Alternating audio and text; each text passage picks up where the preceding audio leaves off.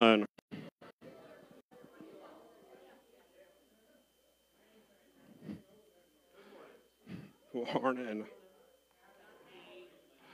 All right. We have so many announcements, you would swear it is Christmas. But just everything's happening literally pretty much within the next 2 weeks, which is kind of crazy. We have the yard sale coming up Saturday, so teens keep that in mind because that's a work day for us to raise for camp. If you want to see Shirley about a table, at this point, you better have a pop-up tent because you're outside. And I've already called dibs on ours because, well, we just signed up today for our table. But there's going to be breakfast sandwiches now. There will be the hot dogs. So even if you're like, I do not need another thing cluttering my house, at least come for breakfast and lunch to support kids for the yard sale still, right? Or are we doing HVAC? Kids? Half and half. All right. So come for breakfast for kids in HVAC, lunch to support the teens, but then still buy something because it still helps do those things. Then the next day, we got a wedding shower following service. The youth group that night is doing the back-to-school bash. We're going to have the water slide going. We're going to be doing a color war. We're going to have s'mores going and talking about Jesus. Then, it's not in your bulletin because we got it finalized like right after we printed the bulletin. August 14th, that Wednesday night, we have a band coming in. We are called Pop Rock Christian Band, like the whole works. They are coming that night, 7 p.m., so invite everyone. But this is the big thing, and I'll remind a few of you guys to talk to you about this. I need 8 people here at 11 o'clock that day to help unload the trailer. As close to 8 as possible. I know a lot of you are in the same boat as I am.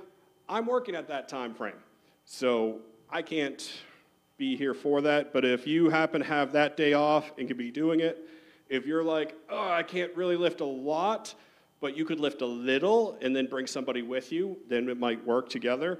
But that just helps us get them set up. The whole thing is only costing a love offering, so spread the word. All the advertising will be going out today. Then on the 18th, that Sunday, we have our Awana missionary to start our Awana training. And then the rest of it, honestly, just read it because it's far enough out, but that's like the next 2 weeks. But to go with all this stuff, we have so many sign-ups. This is going to get confusing today. I'm not even joking because of how much stuff. So, I don't have to hand out this one. We have a mission trip coming up, and by coming up I mean it's next summer, but it takes us the whole year to fundraise for it. If that is something you are interested in, see Pastor Kim. There is only 8 slots, so you actually have to fill out a whole thing, and we have to decide whether or not it is a fit for you to go, who's the best fit.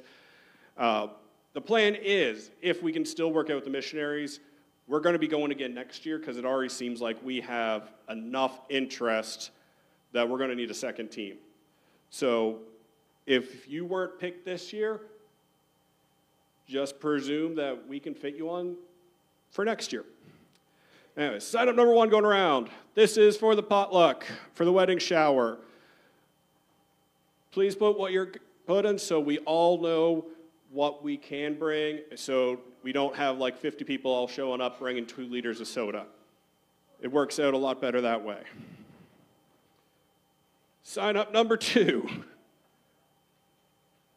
Oh, this one's double layered. All right, so you have on this the fall Bible study sign up. If you are planning to attend even some of those, you need to sign up so Pastor Kim can get the books you guys need. And the other one is for the Awana training. This is to make sure we have enough food for the training days, but also so that if we need to do a background check on you, that we get that done as well. And I think that is everything with that. Oh, that's the last thing. In a couple weeks, we are going to be accepting some new members, but we're also going to open up, do another membership class for anybody that's interested that we can also accept those into it. It is on the 25th that we are accepting members, right? Yes. Yeah, so on the 25th, we are accepting the new members that have already taken the class.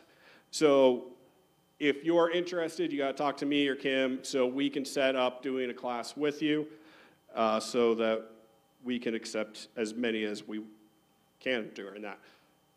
Now I think we got everything. And I was supposed to have people handing out the offering while I was talking this whole time.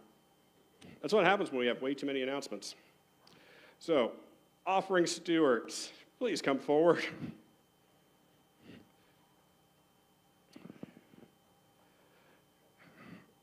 Let's pray, guys, as we take this offering, and worship team can start coming up so they can read the scripture here.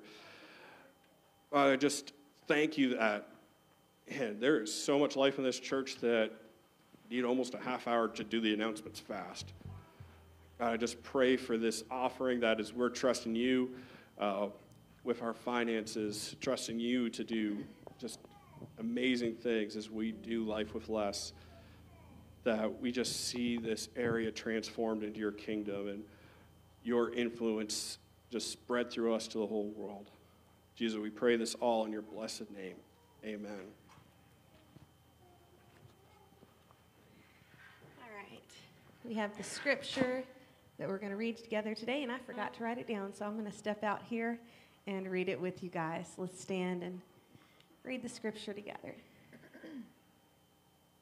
Do we have it for the screen? There we go.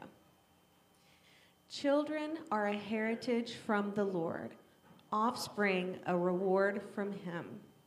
Like arrows in the hands of a warrior are children born in one's youth.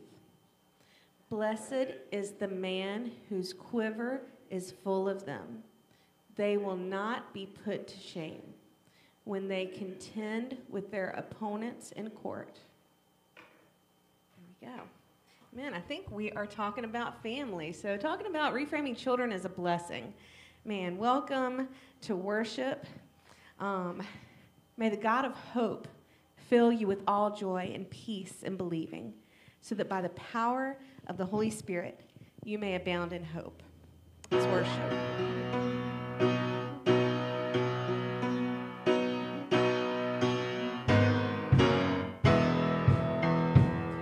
We worship the God who was. We worship the God who is. We worship the God who evermore will be. He opened prison doors, parted the raging sea. My God, he holds the victory. There's joy in the house of the Lord. There's joy in the house of the Lord today. And we won't be quiet. Shout out your praise. There's joy in the house of the Lord. Our God is surely in this place. We won't be quiet. We shout out your praise. We shout out your praise. Sing to the God who heals. Sing to the God who saves. Sing to the God who always makes a way. 'Cause he hung up on that cross and he rose up from that grave. My God still rolling stones away. Oh, there's joy in the house of the Lord. There's joy in the house of the Lord today. And we won't be quiet. Shout out your praise. There's joy in the house of the Lord. Our God is surely in this place. We won't be quiet. Shout out your praise. Shout out your praise. 'Cause we were the beggars, now we're royalty. We were the prisoners, now we're running free. We are forgiven, accepted, redeemed by his grace. Let the house of the Lord sing praise. Sing that again. We were the beggars, now we're royalty.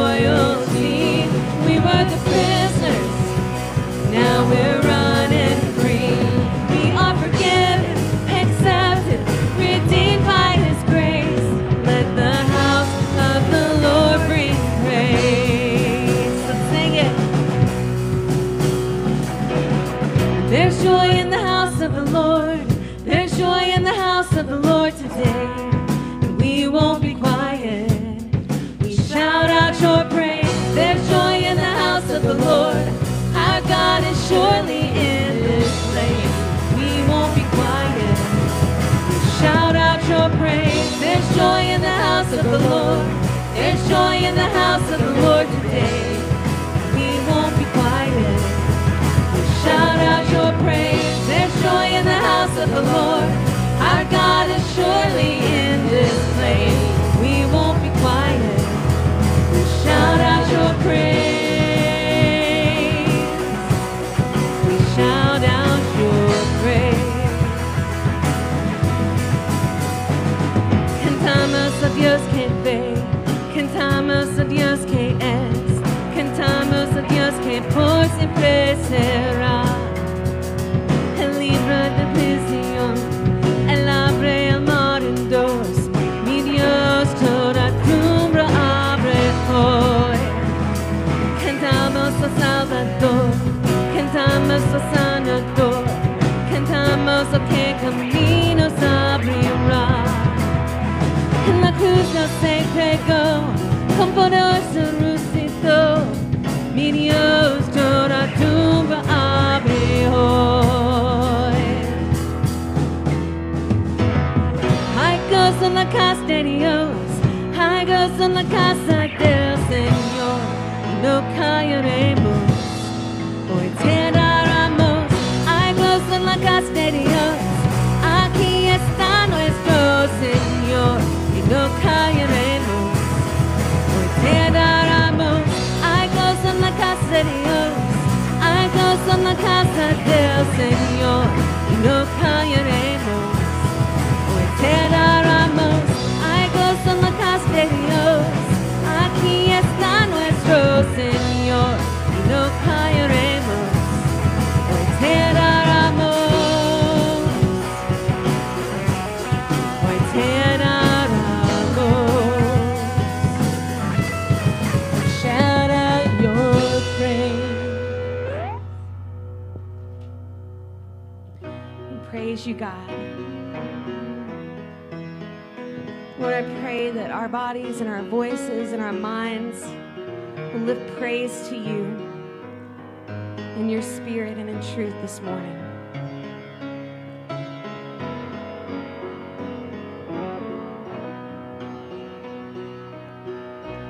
I sing praises to your name, oh Lord, praises to your name, oh Lord, for your name is great and greatly to be praised.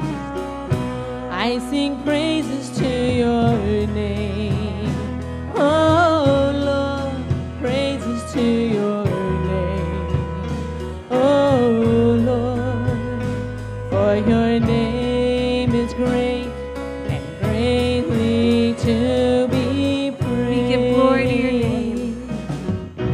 I give glory to your name, oh Lord, glory to your name, oh Lord, for your name is great and greatly to be praised.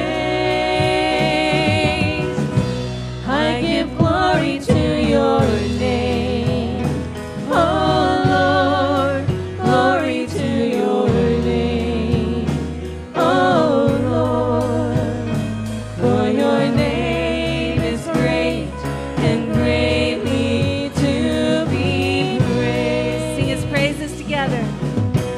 I sing praises to your name. Praises to Lord, praises to your name. Praises to your Lord, for your name is great and greatly to be praised. I sing praises to your name. Praises to Lord, praises to your name. Praises to your name, for your name is great and greatly to be praised.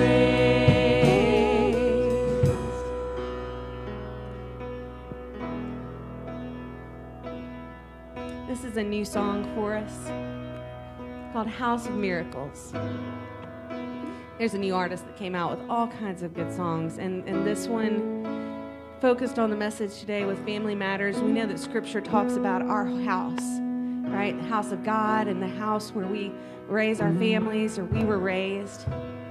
The song talks about identifying what our house is, a house of worship and praise, where the enemy trembles.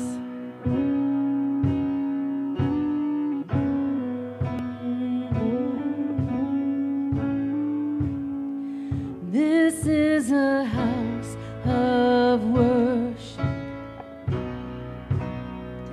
This is a house of praise,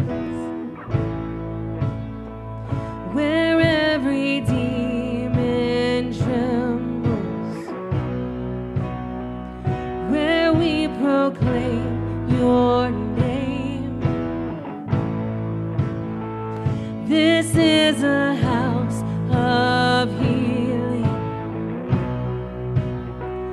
Our hearts are full of faith.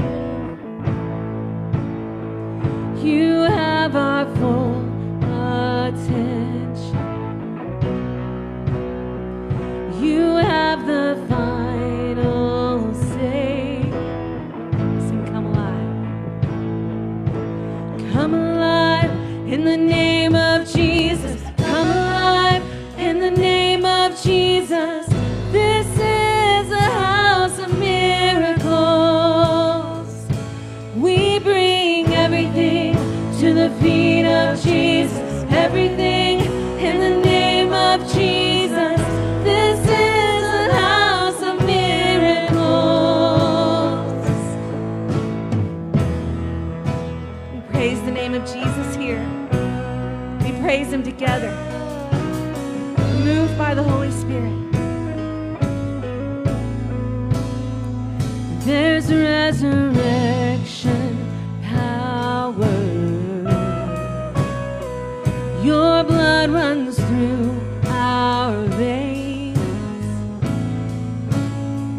Your kingdom triumphs over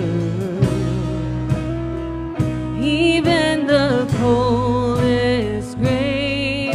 We sing, come alive. We sing, come alive in the name of Jesus. Come alive in the name of Jesus. This is a house of miracles. We bring everything to the feet of Jesus. Everything in the name of Jesus. This is a house of miracles. I still believe you're moving. I still believe you're speaking. God, I believe you're working all things for good. I fix my eyes on heaven. God, I receive your vision. God, I believe you're working all things for good. We sing, come alive in the name of Jesus. Come alive in the name of Jesus. This is the house of miracles. We bring everything to the feet of Jesus. Everything in the name of Jesus. This is the house of miracles. Lord, in your presence today, we come to you, God, knowing that you are the same miracle worker that you were when we read Scripture, God. That nothing about you has changed, Lord. The way you moved then is the way you move now, God. As we submit our hearts to you, Lord, and let the power of your word be spoken into our lives. It's in Jesus' name. Amen. Right, kiddos, you are dismissed to head on downstairs. Before I jump into our message for today, I just want to pause us for a moment. There has been so much that has happened in the life of our church this week. We have family members who are grieving a very sudden loss. Keep the Glenn family in your prayers. We've been praying for Jake on our prayer list. He had passed away this week. He's a young man, late 20s or early 30s, so pray for them. I know there are many other situations that are happening because we've had a chance to talk and catch up. And this week, there are many situations weighing heavy on our hearts. So I just want to pause us for a moment and specifically take a minute and take them before the Father together as a community of believers. Let's pray. Father, I thank you that you are here with us. Oh, Lord, I thank you for the truths that we just sang with our worship team. Lord, I thank you for them leading us and bringing us to this place where our hearts are focused on you. Father, and as we come before you to hear your word, I pray that you would help us. Lord, help us through these situations we're walking through. Father, help this family that is grieving, that is mourning, that is asking why. Father, surround them with your love. I pray that you would give them the peace that could only come from you, Father. I pray that you would lift them up, that you would show them that your people are praying for them, that you are there with them, and that you will carry them through this. Father, I pray for all the other situations that are unnamed, but that so many of us are thinking about. Lord, we ask for you to step in. Father, we pray that you would help us to give these situations to you, that we would lay them down on the altar and we would say, Father, please have your way. I pray that you would lift the burden from us, that you would help us to surrender and to know that you are there, that you are working, that you will never leave us or forsake us. Father, I pray that as we go into your word, that you would speak to us, show us your truth. I ask these things in the mighty name of Jesus. Amen. When I was a kid, back in the 90s, my kids think it's like the 30s, but it was the 1990s. I remember I would look forward to Friday night. Does anybody know what happened on TV on Friday night? TGIF. That's yes, TGIF.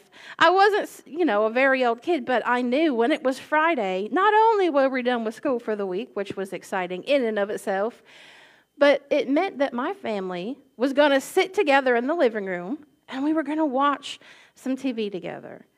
Now, I know that's not like an earth-shattering thing, but I looked forward to this time with my family because during the week we're a little bit busy, aren't we? We're running everywhere, doing everything.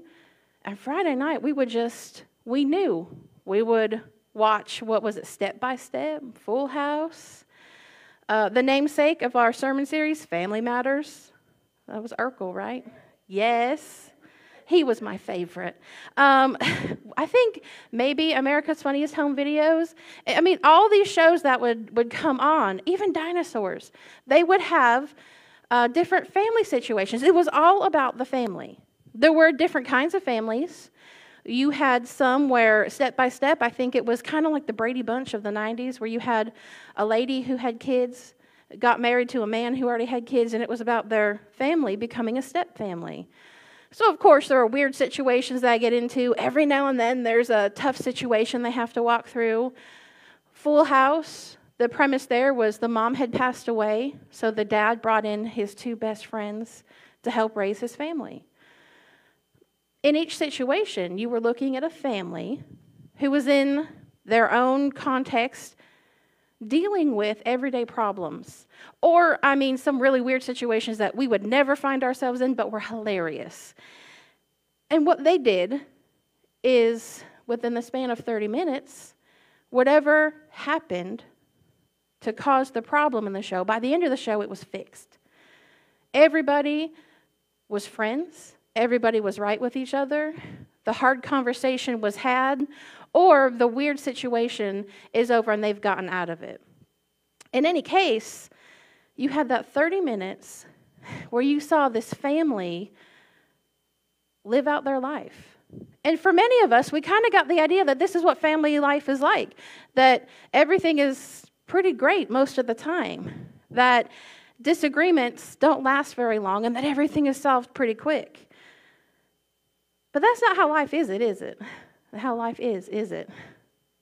Sometimes it's not 30 minutes or the span of a couple days where the issues are settled. The spouses that are disagreeing about something don't always reconcile that quick. The situation that's taking place at school for the kids isn't solved in 1 or 2 days.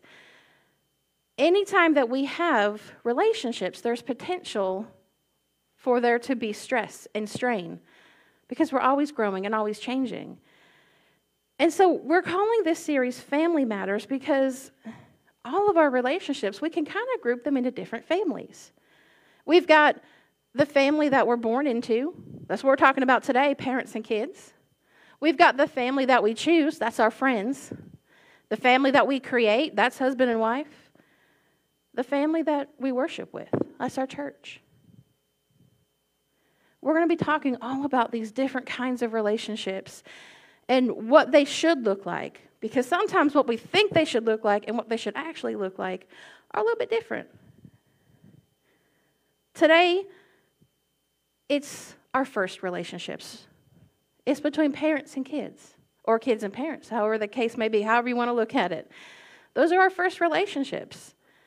You start bonding with your parents before you're even born. We're going to be looking at Ephesians. We're probably going to be looking at Ephesians a lot the next few weeks because there's a lot of teaching in there about different types of relationships. Paul is writing the letter to Ephesus, this church in Ephesus, and he's telling them a lot of different things. But one of his main points is that, y'all, we got to be on the same page. We have to be united. We have to make sure that we're seeking after the same thing, which is God. And he specifically talks about how we do that in these different relationships.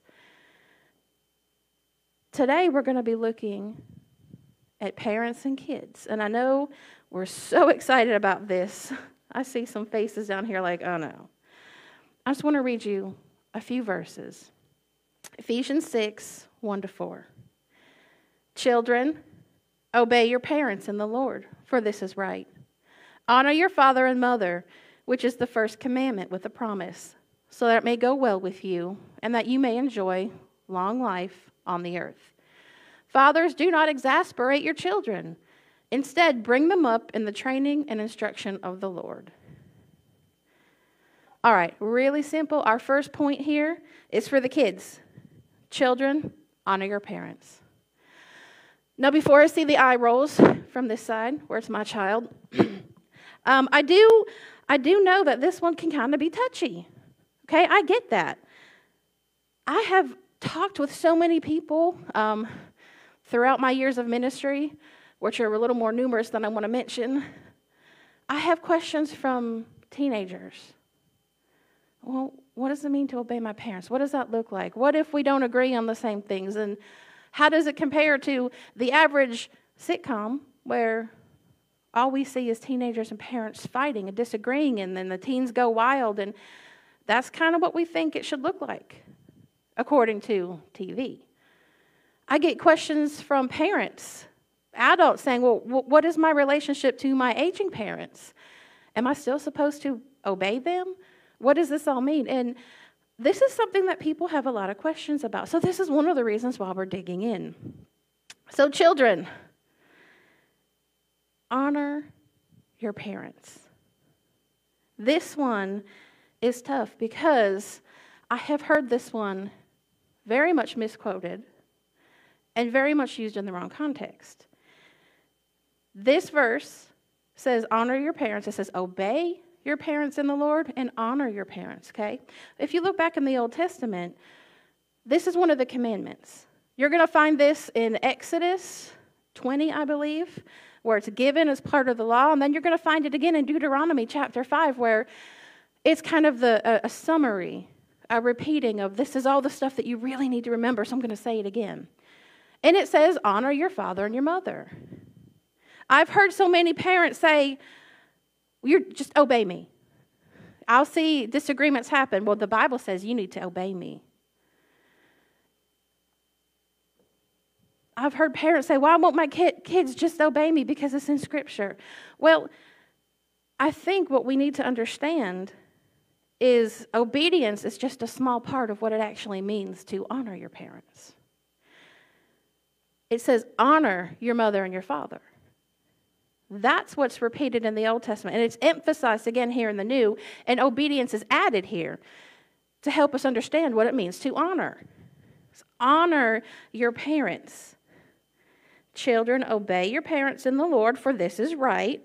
Honor your mother and your father, which is the first commandment with a promise, so that it may go well with you and that you may enjoy long life on earth. It makes sense when we read it. To bring honor to someone is so much more than being obedient, though. Listen, if you're a fan of Reddit, or if you ever watch reels where people are talking about different situations, there's one that's called malicious compliance. Do you ever see those?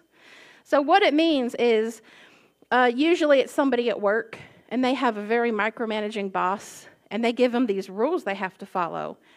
And what the person figures out, well, if I follow these rules, because they really want me to follow these rules, then it's not going to end up like they want. And they're like, gotta follow the rules. So they comply with what they're supposed to do, but it's called malicious compliance because they're like, well, I'm just following the rules, even though I know it's going to be a train wreck. See, I can be obedient, but I can do it completely without honor. Like, listen, okay, have you ever had a child who doesn't want to eat their dinner? Our rule is you at least got to take a bite of something. But sometimes when I know they like the food, like I would make them eat it. So imagine you're sitting across the table from your child and you're like eating something like rice. And I don't want it. You will eat every grain of rice on your plate. So the child starts eating it 1 grain of rice at a time. I don't think we've ever done that, have we? I know, no ideas. The idea is, yeah, I'm going to listen, but I'm going to do it in the most annoying way possible. Or I'm going to do it, but I'm going to do it grudgingly. Like, that's not what we want from our kids. We want them to obey, but we don't want them to obey like that. We actually want them to honor us. And part of that, yes, is obedience. But to honor someone is to reflect on them. It's to show, like to give them esteem, to show them respect. When we honor somebody, we're showing them respect. The culture that this is written in, especially the Old Testament and much of the New Testament, this was an honor-shame culture. Okay, we don't live in an honor-shame culture. We're pretty independent. We don't usually look at the way a kid lives and then we associate their choices and put that on the parents. Sometimes it happens, but most of the time we've worked really hard to be like, no, I'm independent. What I do should have no effect on my parents or on my siblings. But back in this culture, I mean, it was honor, shame in everything you did. The way that you acted would either bring honor or shame on your family. So if you went out and you were partying every weekend and you were wasting your money, that reflects very poorly on your parents. You were not honoring them. You were actually bringing them shame. And this had everything to do with status in the community, the respect other people would show you. Your actions really affected the way that your parents were respected and revered in the community. In other places in Scripture, it talks about, well, an elder in the church, well, they've got to have their own house in order before you can put them in charge of something else. We've got to see that they've got it under control in their home before they can even step into leadership in the church, because what children do was directly related to how their parents were respected and understood in the community. Obedience is part of this. The way that we obey our parents reflects on how we honor them, or if we do or don't. Now, before you ask questions, I did look this up. I looked at many people smarter than myself. I looked at words in Scripture, and from the consensus, when it says children, we are talking specifically about kids who are living in the home with their parents. So the saying, my house, my rules, is pretty much what we're talking about here. Children, obey your parents. But Scripture also says, obey your parents in the Lord. This isn't a blind obedience. This isn't you do what your parents say no matter what.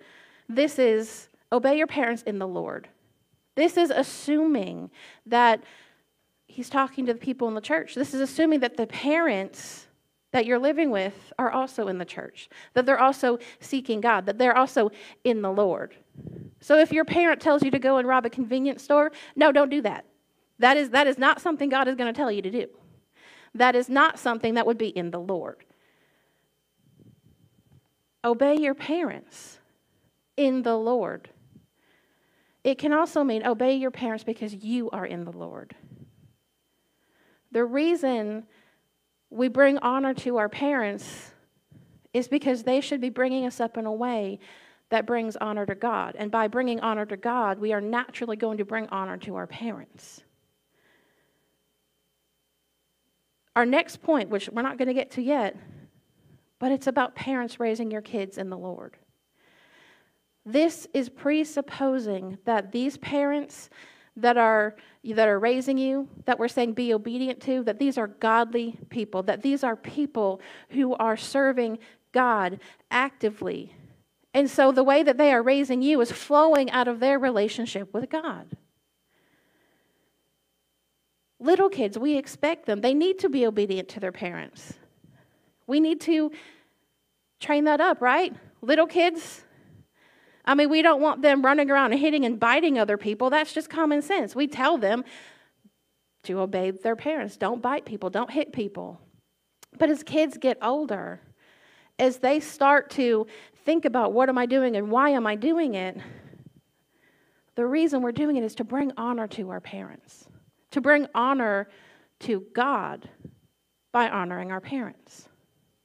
This is a tough concept because none of us here likes to be told to be obedient to anybody or anything.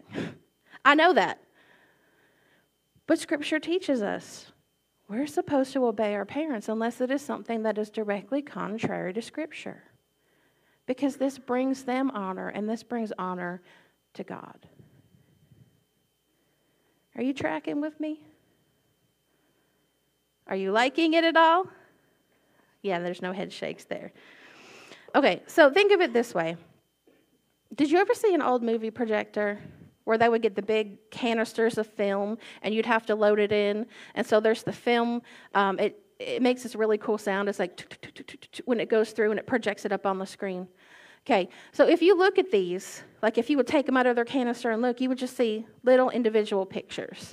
Because that's how they made the movie. It's just a whole bunch of pictures taken really fast. So what the projector does is it runs it through the projector system really fast. It projects it on the screen so it looks like it's a constant motion. So we can take a look at these little pictures. One person could look at a time. You could hold them up. But what happens is that one little picture is then projected on the screen for everybody to see. So the way that we act, we're that one little picture, is projected for everybody else to see. And the way that we choose to live, the actions that we choose to take, are very visible to everybody else. So kids, children, any age child, okay, we are supposed to live in a way that brings honor to our parents. That doesn't end. There's no age at which we don't need to honor our parents because we should always be living in a way that brings God honor, which in turn will bring our parents honor. That's a tough one sometimes. Relationships are complicated. And sometimes we don't like to do what our parents want us to do, like take out the trash or empty the dishwasher or things like this. But if it's something that's not against Scripture, we need to respect them. Adults, we should always be seeking to honor our parents. And the best way we can do that is by honoring God. Okay, now we're at the parent part. Parents, teach your children. Very short and very sweet. But I love the word that they use in this verse. Fathers, do not exasperate your children. Instead, bring them up in the training and instruction of the Lord. Don't exasperate them. Instead, Bring them up in the training and instruction of the Lord. It should not go hand in hand. We should not make the training and instruction of the Lord exasperating. Okay, do y'all know what exasperating means? Okay, have y'all ever been exasperated? You're just done. Somebody has driven you nuts. They have given you way too much to do. It's just a mess. He says parents. He says fathers here, but that's the way of saying parents. Don't exasperate your kids. Don't load them up with so much stuff that they have to do that they become to the point where they just don't want to listen to you anymore. He says, but instead, bring them up in the training and instruction of the Lord.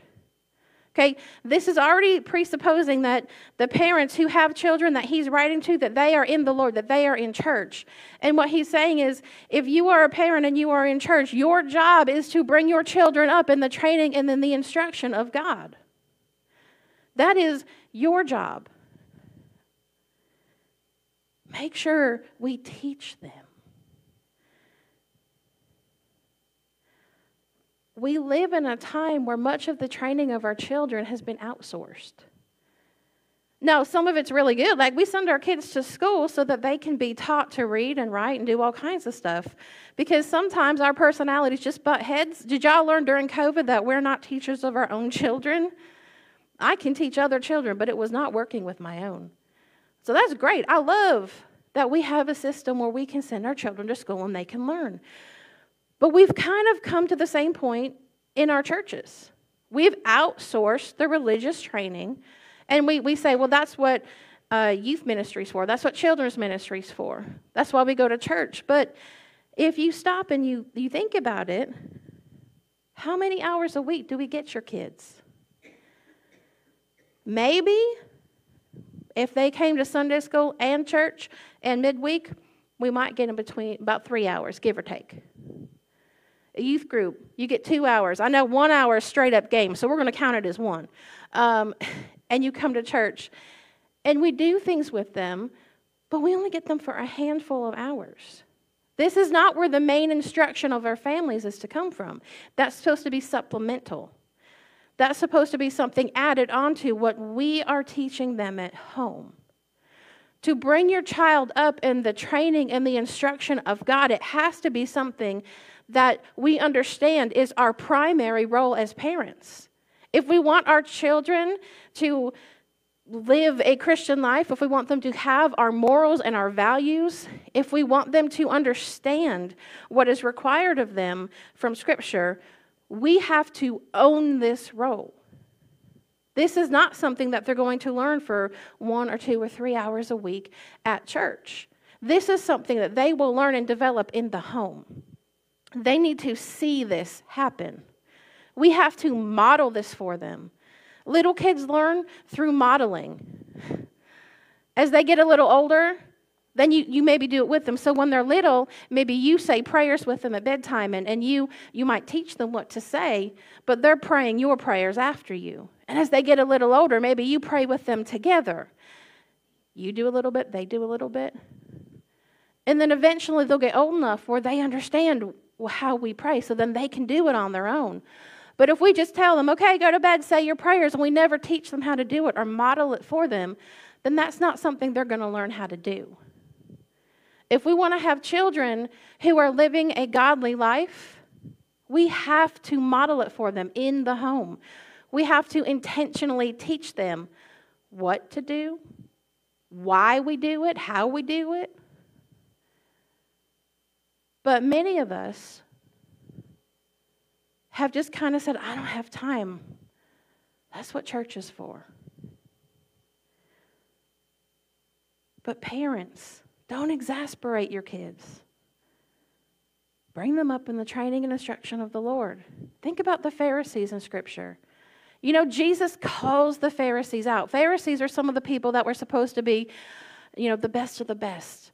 The people who were living out Scripture to a T. And Jesus calls them out and says, listen, you will tithe the tiniest part of your income from your herb garden, but you over here looking for loopholes to leave your aging widow mother to survive on her own, to live off charity. He says, you missed the point.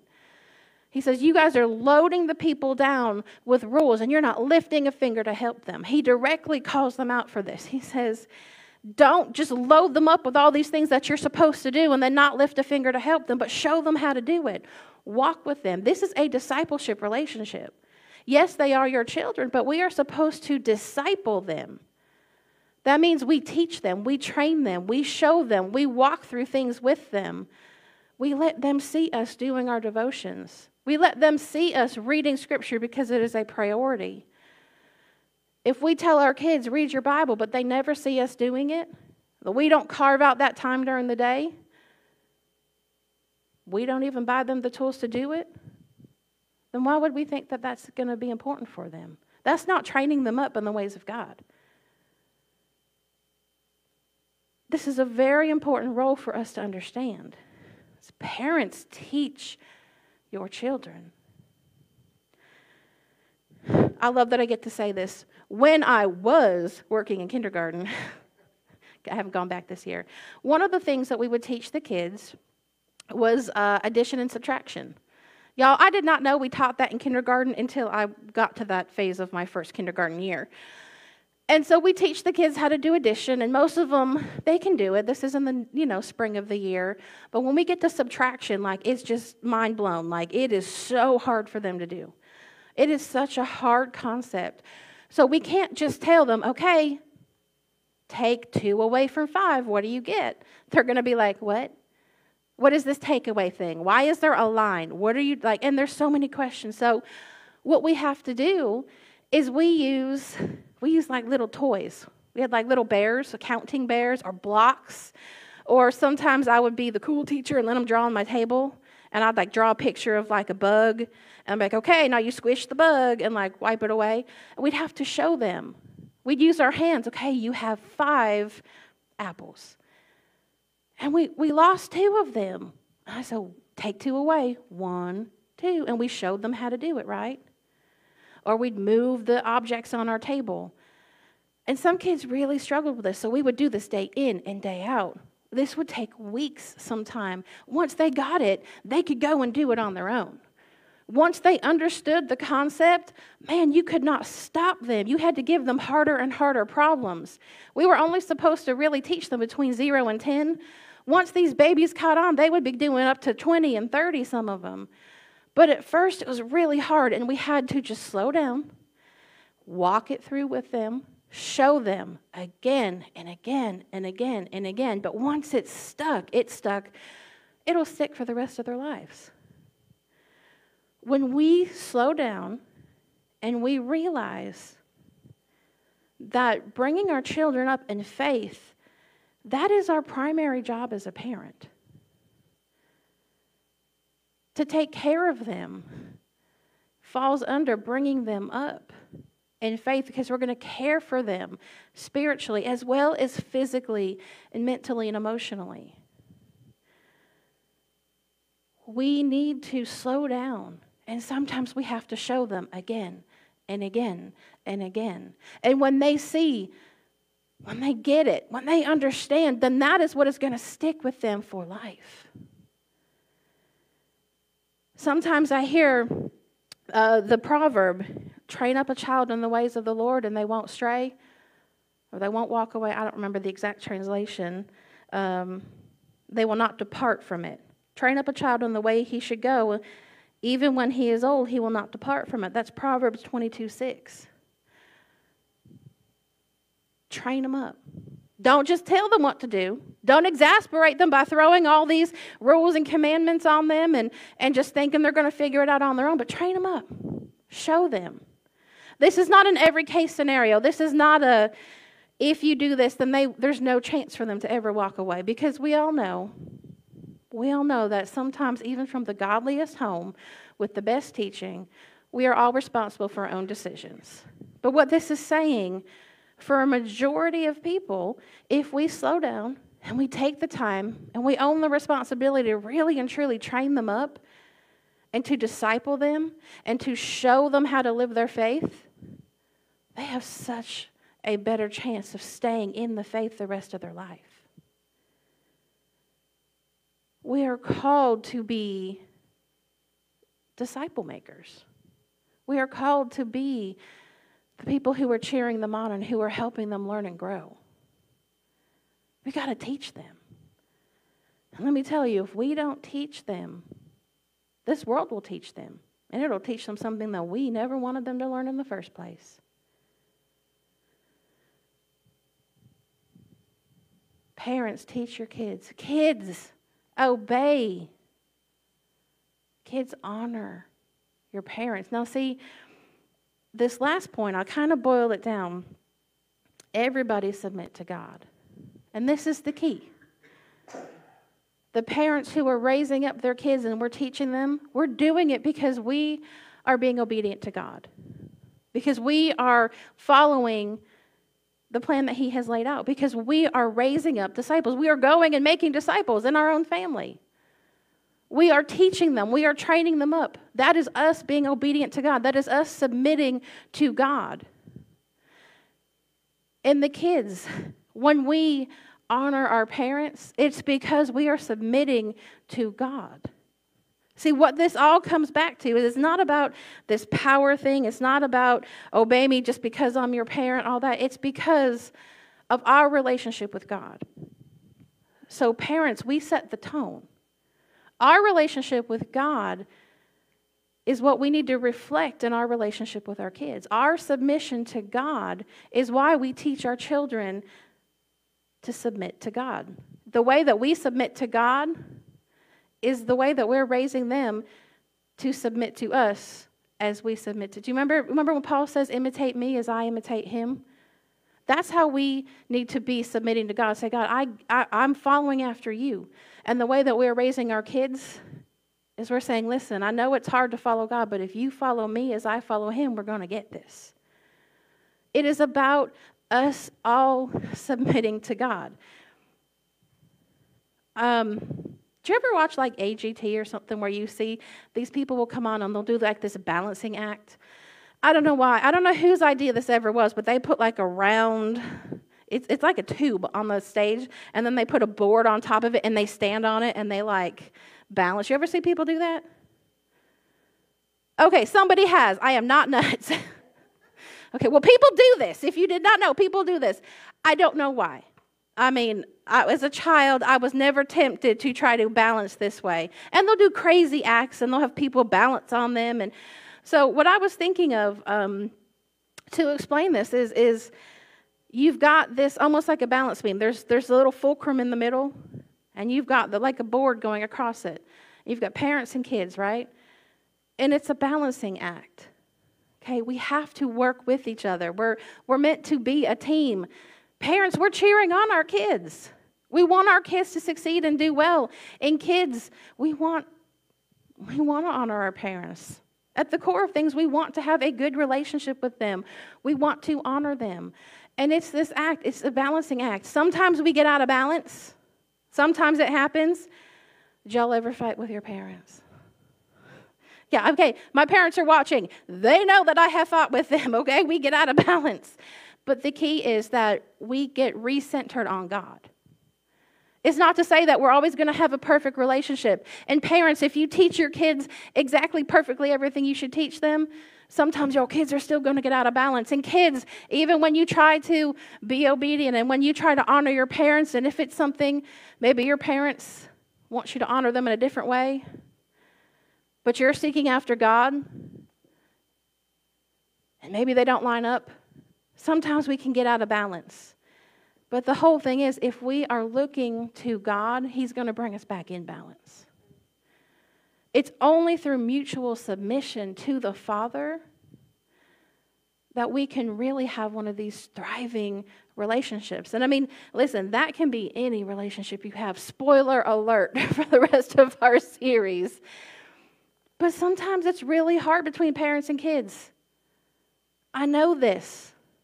Again, my mom's back there shaking her head in Pennsylvania as she watches this. I was rough, okay? But we get back in balance when we take our eyes off each other and look to God. Parents, when you've had kids who have walked away, who did you turn to bring them back to the faith? God. It was only God who could bring them back. It's a tough relationship to have. It's a tough thing to navigate. And this is one of the most complicated relationships we can have because our families are messy. But if we kind of step back and we take a look at Scripture and we both submit to God, then He's going to bring it back the way it needs to be. And it's going to be give and take on both sides, but we'll get there. Perfect timing, children. I don't know how your relationships with your parents are. Maybe they're in a terrible place. Maybe they're in an amazing place. But we're doing communion this morning. It's the first Sunday of each month, and we're trying to make communion a priority. We believe that as the family of God, it's a privilege for us to come and celebrate the Lord's Supper.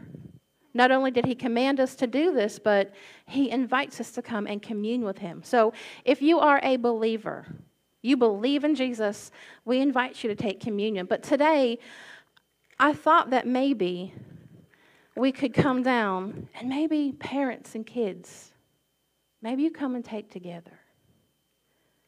Maybe you come as a family and you commune with the Father together. Now, I know sometimes maybe our family's not here. That's okay. I'll take communion with you. We're all a family here. But if you've got your children present, I think it would be very meaningful if we came down and we took together with them. On the night that Jesus was betrayed, He took the bread and He broke it. He said, "This is my body broken for you. Take and eat in remembrance of me." And then He took the cup. He said, "This is my blood that is poured out for you. Take it and drink in remembrance of me." And He tells us to do this when we fellowship together, to remember the sacrifice, to remember what He did for us. It is our great privilege to be able to celebrate communion with our good Father.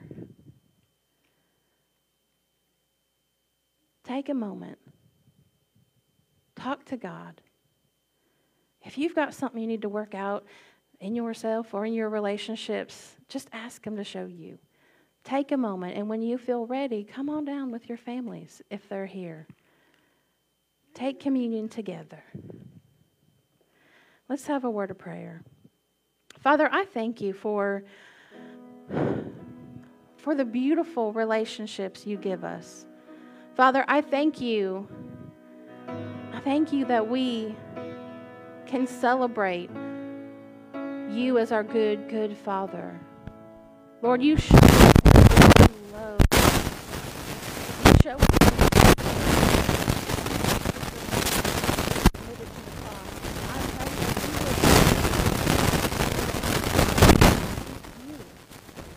I pray, Father, that if there is strife between parents and children, that You would bring a resolution. And I pray it would be because there is submission to You. Lord, You call us to live a life that honors You above all else. And I pray that You would help us to navigate that. Lord, I pray that You would show us how to honor our parents. And I pray that You would show us what it means for us to teach and to raise up the children You have given us, whether they're our children or the children we've picked up along the way. Father, I pray that You would just move as we come before You and we take communion. Father, may we sense Your presence. I pray that You would just lead us and guide us in all things. I ask this in Jesus' name. Amen.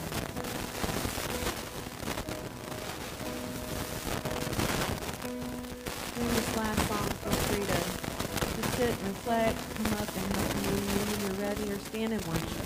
As long as you follow the Lord this morning. You're ready.